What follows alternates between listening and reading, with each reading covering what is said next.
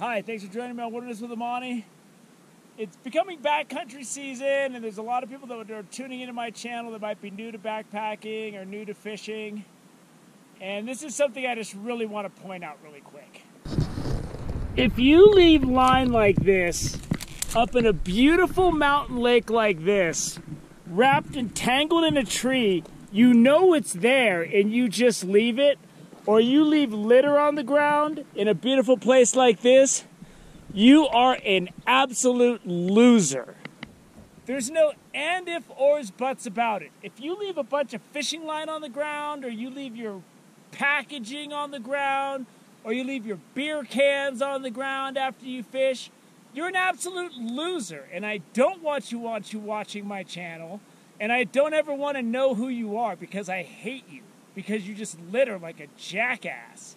So please, people, do not leave your fishing line, your fishing packages, or any of that crap behind you, because it gives everyone that fishes a bad name.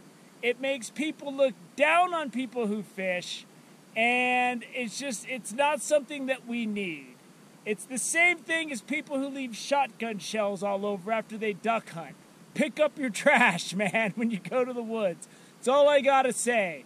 I hope this reaches some young people who are getting into the outdoors so they think about that. I hope it reaches casual visitors to the outdoors so they think about things like that. And I'm going to clean up this jackass's mess right now, and I'm going to hike it out of here, but don't add to it. Thanks for joining me on Wilderness with Amani. Have a clean time in the backcountry.